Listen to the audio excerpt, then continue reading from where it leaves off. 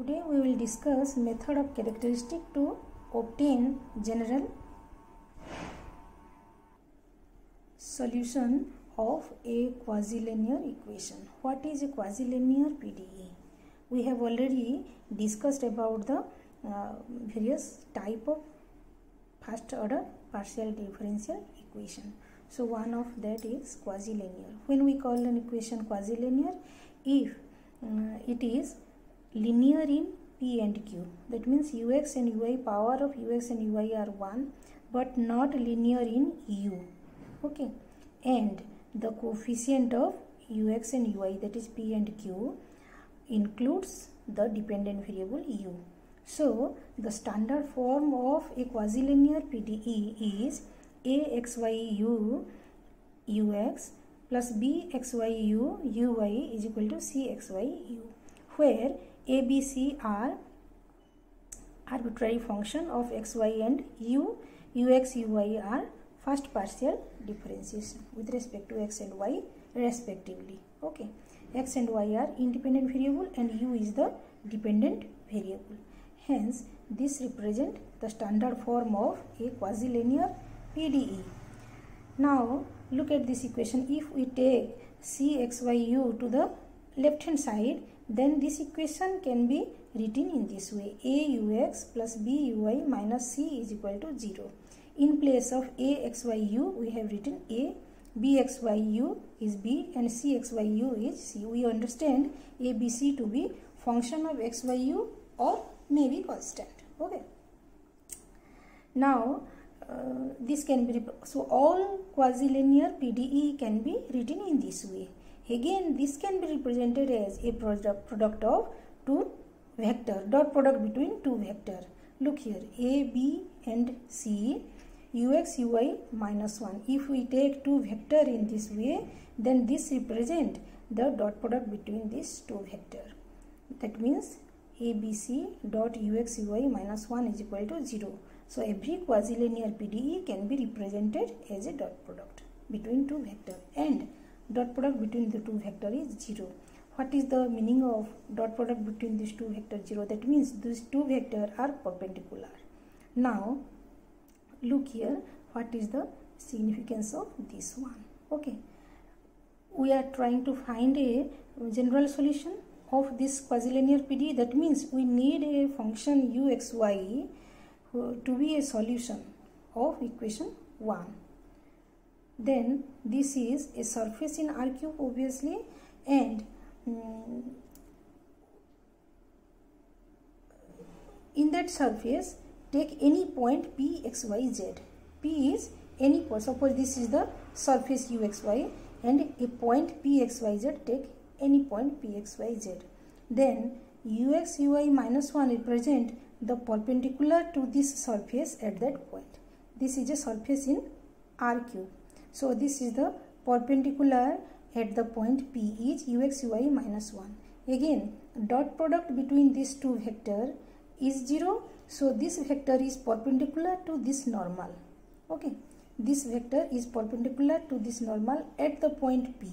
What is the meaning of that? That means this vector lies in the tangent plane to this surface at point P. ABC lies in the tangent plane to the surface at the point P. Okay, so finding a solution is equivalent to finding a surface such that all point A, B, C lies in the tangent plane. That means we to obtain the surface, we want to find a curve such that derivative at each point are equal to the vector A, B, C. That means x dash is equal to A, y dash is equal to B and z dash is equal to C. H is some parameter. That means it is dx by ds is equal to A, dx by dy is equal to B and dz by ds is equal to C. And these equations are known as the characteristic equation of the given PDE. And this surely exists due to Picard's theorem. Picard's theorem provides us the existence of such curves, and these are known as the integral curves. Okay, now this is one curve on the surface, which is the solution. And if we take union of all such curve, then we get the required surface, which is the solution of the given PDE. Let us take one example so that the method will be clear. Okay. Now take ut plus aux is equal to 0. Now look here, the coefficient of ut, here the independent variable are x and t and the dependent variable is u. Now coefficient of ut is 1 and coefficient of ux is a, both are constant. Now this equation can, and the right hand side is 0.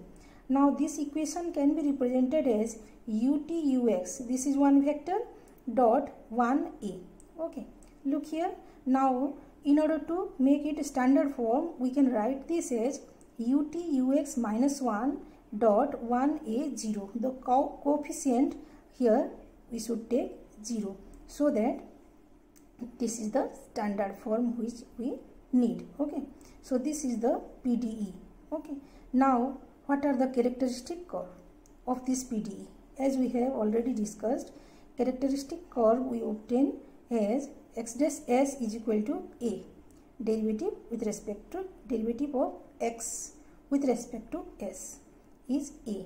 Okay, derivative at x is a, derivative of t dash is equal to 1 and derivative of z is equal to 0. Okay, x dash is equal to a, here a is equal to 1, b is equal to a and c is equal to 0. Okay, in place of x it is t and in place of y it is x and z is there. Now if this is the characteristic curve integrating with respect to s, we get x is equal to as plus c1, t is equal to s plus c2 and z is equal to c3, some constant. Okay, now this t is equal to s plus c2, look here, that means s is equal to t minus c2. We need to eliminate s from this equation and obtain a relation between xt and z. Okay, now s is equal to t minus c2, replace this s with t minus c2. So what we get? That x is equal to as plus c1, in place of s, as we have discussed, we replace it with t minus c2. So a into t minus c2 plus c1, that is at minus ac2 plus c1, that is at plus c4. Take this ac2, c1 minus ac2 to be c4. Okay, so what we get is x minus at. X minus at is equal to c4, where c4 is c1 minus ac2. Now from this we can write it as x is equal to at plus c4 for some constant c4. Okay, depending on c1 and c2. Now what we have already obtained is z is equal to c3. Z is a constant, and because c4 and c3 are constant, so we can write c3 is equal to some function of c4. Okay, c3 is equal to f of c4, and what is c4? c4 is x minus at. So what we finally get is, okay, is z is equal to c3 is equal to f of x minus z is equal to c3 is equal to f of c4, which is f of x minus at. F is some arbitrary function. Okay, so we get the solution as z is equal to u of xt, function of x and t is some function of x minus at, f x minus at. If we are given with any boundary condition, then we can obtain the arbitrary function also. Okay, now if this is the solution, let us check whether it is actually the solution of the given PDE or not. Now differentiate this with respect to x. What we get is f dash x minus at, and coefficient of x is 1, so it is dot 1. Now differentiate with respect to t. Ut is f dash x minus at and derivative of minus at, that is coefficient of t is minus a, that is multiplied, so minus a f dash x minus at. So what we get is ut plus aux is equal to 0, which is the given PDE. Hence this satisfy the given PDE. So this is a solution of PDE. So in this way we solve by method of characteristics. Take another example with a boundary condition. Okay, 5ux plus 2uy is equal to 0, and the boundary condition is given u0y is equal to sin y. That means when x is equal to 0 and y is equal to y, u is sin y. Okay, now this equation can be written as 5 product of 2 vector, dot product between 2 vector, that is 5 to ux uy. Okay, another method to solve this is also form the Lagrange subsidiary equation. Okay, another method, this is another way to find the solution.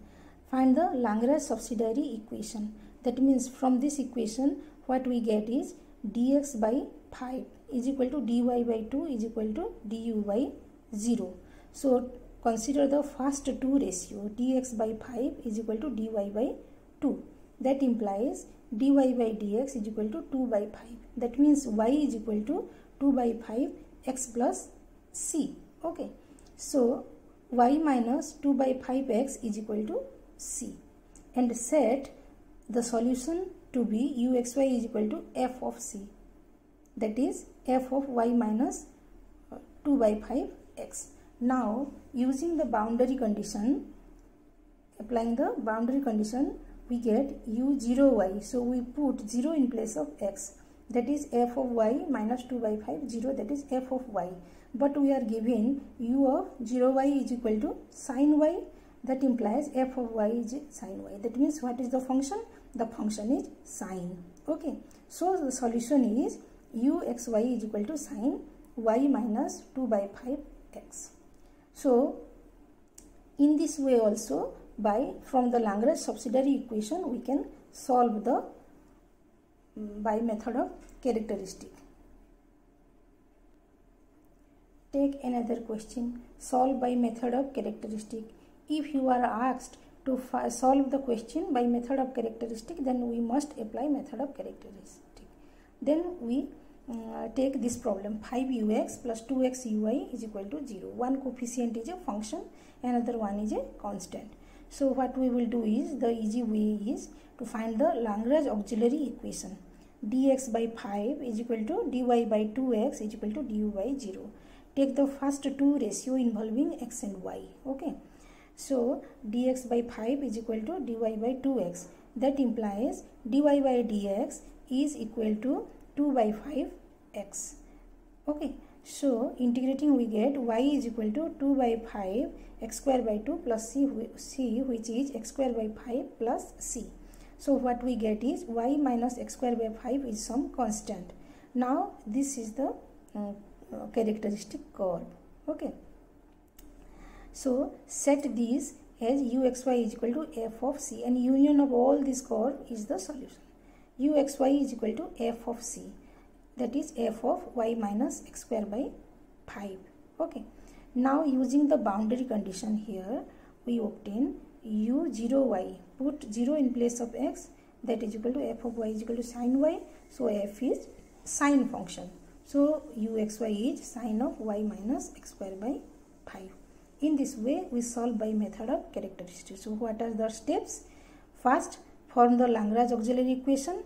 Take the first two ratio which involve x and y and obtain f of xy is equal to some constant, and that f is the uxy is function of that c. Okay, and if boundary condition is given, then we can find the arbitrary function. This is the method of characteristic to solve a PDE of first order.